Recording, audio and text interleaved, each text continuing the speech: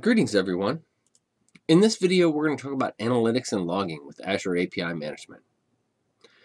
During this exercise, we're going to look at a couple of different main documentation pieces. Now, if we start here at the Azure API Management documentation section, we're going to be looking at the tutorials in Monitor Published APIs. We'll be following all of this information about viewing metrics and setting alerts, viewing logs, etc. Also, in addition to that, we'll be looking at a little bit about setting up Azure Application Insights to monitor our traffic underneath managing production and then Application Insights. So we'll be looking at both of those two exercises throughout. In addition to that, a lot of what we're going to be looking at is really core to Azure. And what I mean that is Azure Monitor is one of the fundamental resources that's shared amongst nearly every functionality there in Azure, and it is its own animal in general. Its documentation is found here in DevOps under Azure Monitor, and Application Insights is a component of Azure Monitor, and so is Log Analytics. So we're not going to go into all of that and see right here, Log Analytics, Application Insights. They're pieces of Azure Monitor. And we don't really have all the time today to go into all of those. We are mainly going to go over Application Insights in some degree, but really more specific to API management. So let's dive into the portal first and start looking around. The first thing you'll notice when you go to our Application Insights instance, or excuse me, API Management instance, is we have this nice Monitor tab here. Now, the older versions would have the graph already displayed, but they've changed that over the course of time.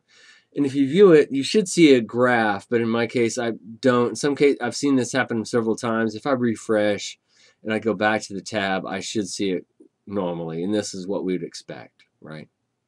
Now, interestingly, if you scroll over here, you'll be able to see the exact same information on metrics. And if I actually click into one of these, like capacity, and just click it, it literally takes me to metrics. And remember, I mentioned before, Azure Monitor, right? Another way you could see this, and I'm just going to go back out here, but another way you could view this, I'm going to open a new window. If I go to this window and literally just go to Monitor, go to Azure Monitor, right?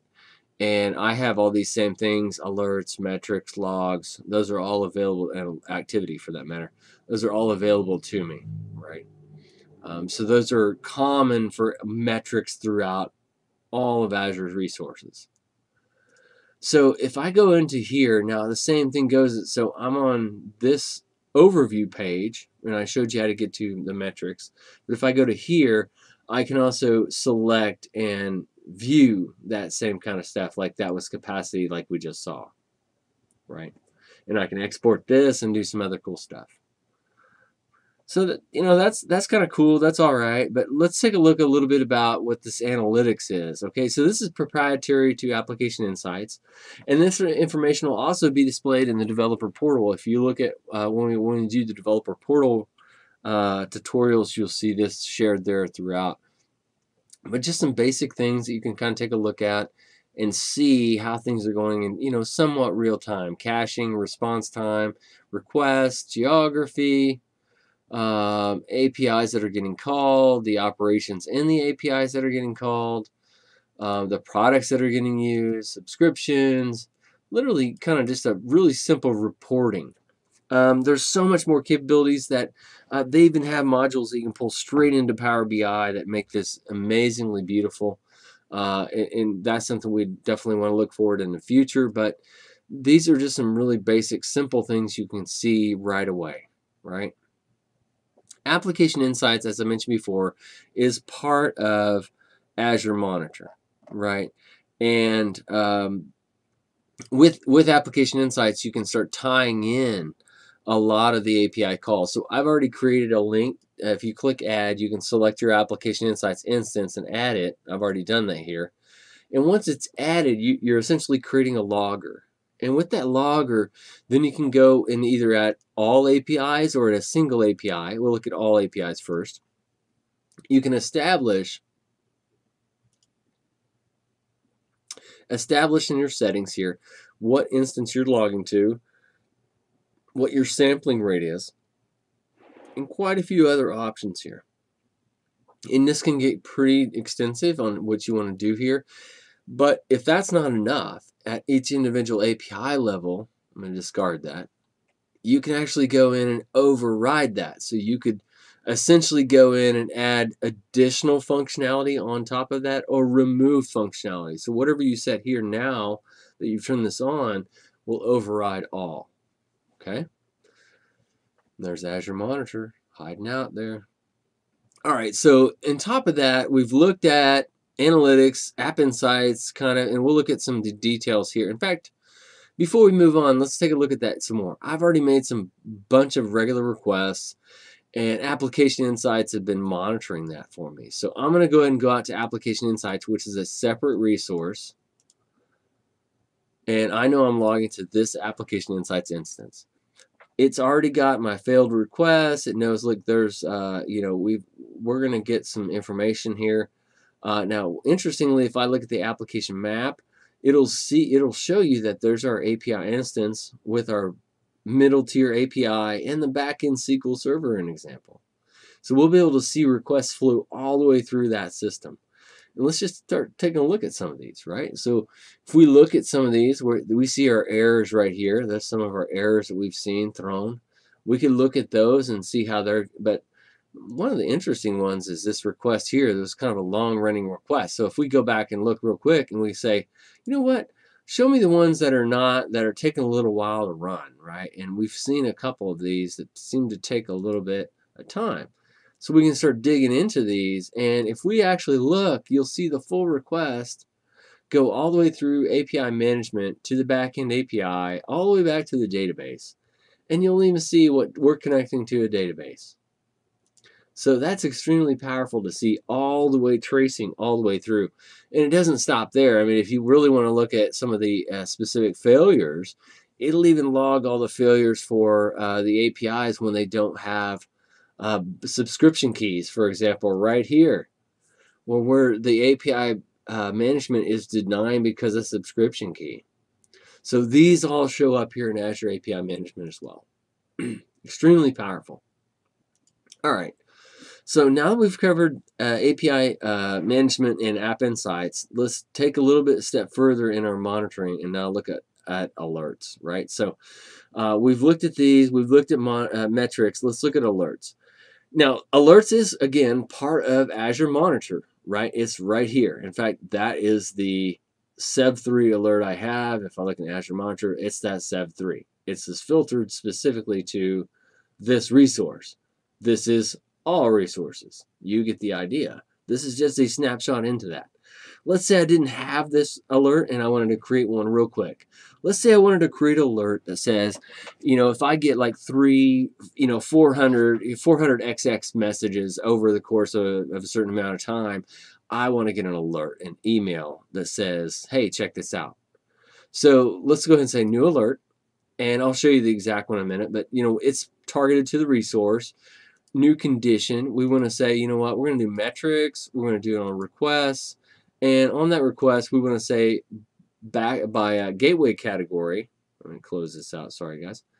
And I'm going to say 400XX, and I'm going to say, you know what, if I get more than 3 of these over 5 minutes, I want to throw an alert, right? That's what we're talking about here. So I'm going to discard this because I've already got one created. I'll show you in a minute. What do you want to do if that criteria is met? And there's so many criteria you can meet, but if that criteria is met, what do we want to do? Let's say we want to email the admins. So let's say I want to create a new action, and I want to say blah, blah, blah. I want to say I want to email somebody, right? And that would be the alert. Cancel this out. I want to show you that I've actually already done that. If I go back to the alerts, I've actually set this all up, and I've gotten a couple of alerts here, and I want to show you the email I've received, right? So I set these alerts up for 400, just like what we just saw, and I purposely hit those. And as an administrator, hopefully you see this email here. I got this email that says, I got an alert. It was triggered. Pretty cool stuff. Now, again, this is really fundamental to Azure Monitor and not necessarily specific to Application Insights, but it's worth pointing out here that's something that you can show or surface through alerts, right? Now, last but not least is really the log analytics. So we've looked at, now if I tried to show you a little bit about some of the stuff here in um, application insights, but if you go to logs, this is kind of even the tap a little bit deeper. This can show you some amazing stuff with the logs that are collected with application insights. And that's a lot. And if you think about it, this is a subset of monitor. So it's going to have all the web stuff in there. So it's going to have it somewhat filtered. But what if you wanted to see just specific stuff to Azure Application Insights, right? And that's what we're kind of talk about next is you'd want to configure diagnostics and set up some log analytics diagnostics. I've already set one up, but if I didn't, I'd click Add and click Gateway. Select where you want the destination. In my case, I selected the log and where I wanted it to go. And that's exactly what I did. So let's discard this, and I'll show you that's exactly what I did, right? So now that I've started collecting all this logging with Azure Monitor now with Azure Application API Management, now I can go to logs, which technically is a shortcut to what you just saw in Monitor log, but it's already filtered to the resource API Management.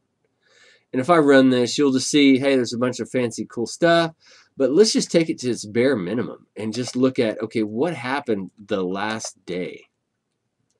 These are just some regular data points that are just tremendous amounts of information that was collected for all of those requests. Now we can filter this, it's its own query language. This is so powerful. It's really great for troubleshooting. But that again is part of Azure Monitor and a little bit outside the scope of this view. I just wanted to show you a little bit about what you can do with all the analytics and logging capabilities with API management. I hope you found this video useful. There'll be some links in the comments below regarding some additional resources. But if you have any questions, leave me a comment below, and I will see you in the next video.